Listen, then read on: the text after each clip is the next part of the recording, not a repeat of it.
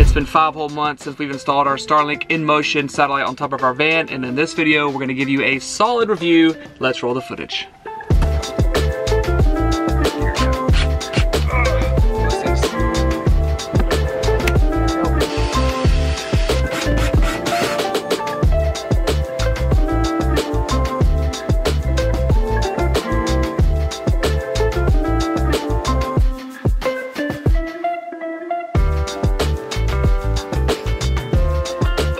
Hello fellow humans, if you are new here, my name is Trey. My partner Addie is not here with me today as she's traveling back home to see some family. We are currently traveling the US in our DIY Sprinter van that we built, having full-time jobs in Nashville, Tennessee. We've been documenting our travels here on this channel, so make sure you do subscribe so you don't miss out on seeing our beautiful faces every week. And if you guys haven't seen the unboxing and installation video, you can check that out in the link through the description below. First and foremost, Starlink has been an incredible addition to our van. Working, editing, gaming, and communicating with family in the middle of nowhere all throughout the country has been frankly unbeatable. Starlink is by no means a replacement, it is a solution. For those of you who live in rural areas or you travel in a van or a boat full time, this option is for you. I first want to talk about the setup of Starlink. Now, we did the install ourselves and used magnets, of course, to attach the satellite on top of our van, so the setup costs 0 seconds to set this thing up. All you do is put your van in park, or you can actually travel down the road and have high-speed internet as well. It's actually unbeatable at that point. Now, I've seen people where they can mount those fixed dishes, but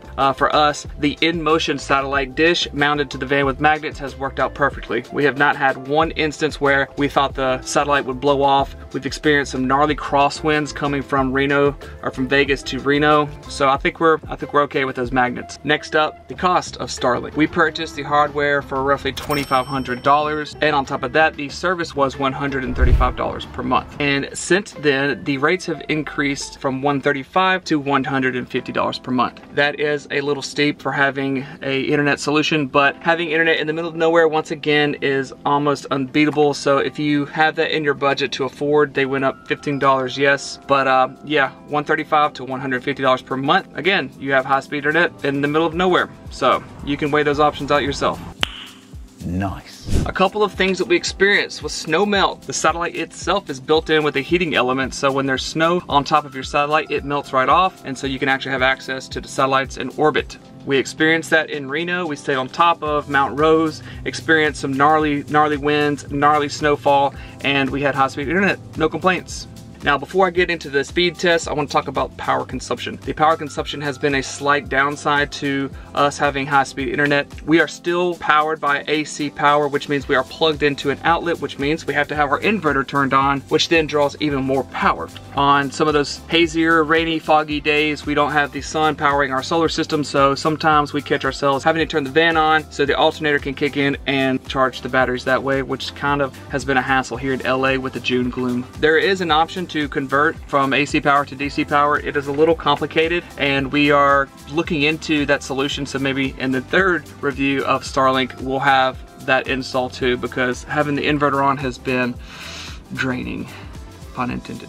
Now, Starlink does have an Ethernet cord adapter, so we purchased it through a third-party Amazon supplier. It didn't cost but like $20–25. You just plug your Ethernet cable in, plug it into your router, and you're good to go. So that has actually increased our strength a little bit. We're gonna hop into some speed tests here in a moment. We're gonna speed test a couple of things, guys. We're gonna speed test going down the road, parked with obstructions in the way, and also with wireless and wired. So let's get the speed test rolling.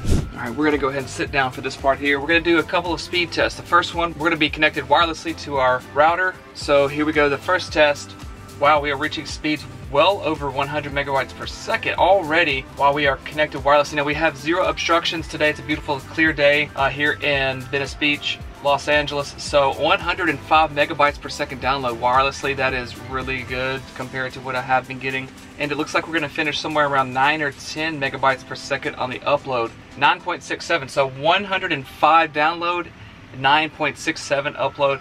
That is the best I have seen it in a while, and once again we have 0 obstructions. We have clear skies above us, so that is actually pretty decent. Let's go ahead and plug in directly to our router via the Ethernet cable, and we'll run another test.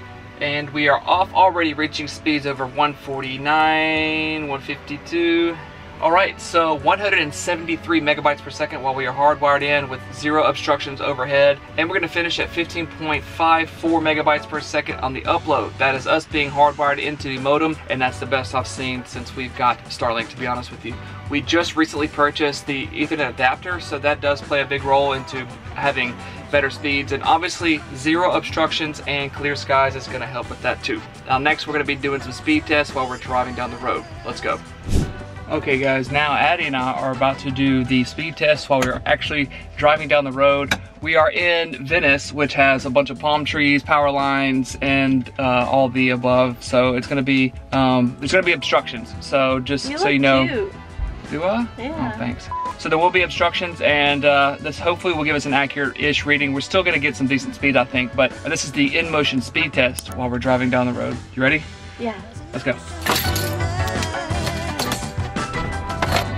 Okay guys, so here goes the speed test while we are in motion driving down the road. Now reminder once again, there are obstructions, trees, power lines, all of the above, so hopefully this gives us a decent reading.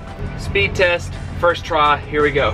And as you can see, we're almost about 45 megabytes per second download. And now let's see about the upload. The upload speed is 7 megabytes per second, which is not the best that I've seen, but that is us traveling down the road at about 15 miles per hour. All right, so let's do the speed test again. We are at about 20-25 miles per hour going down the road. I think we cleared some obstructions back on the other roads. We did increase our miles per hour, so how fast you're traveling, I don't think seems to matter. We are at 167 megabytes per second on the download, 167, and the upload is down to 2, which is pretty bad, but considering our download speed actually increased, it's kind of strange. I think we just cleared some trees and stuff, so now we're on the open road a little bit. So there you have it. That's a couple of speed tests while we're in motion. Let's move on.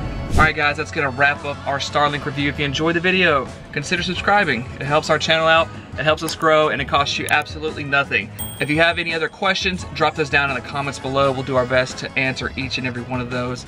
And as always, thanks for watching. We'll see y'all in the next one.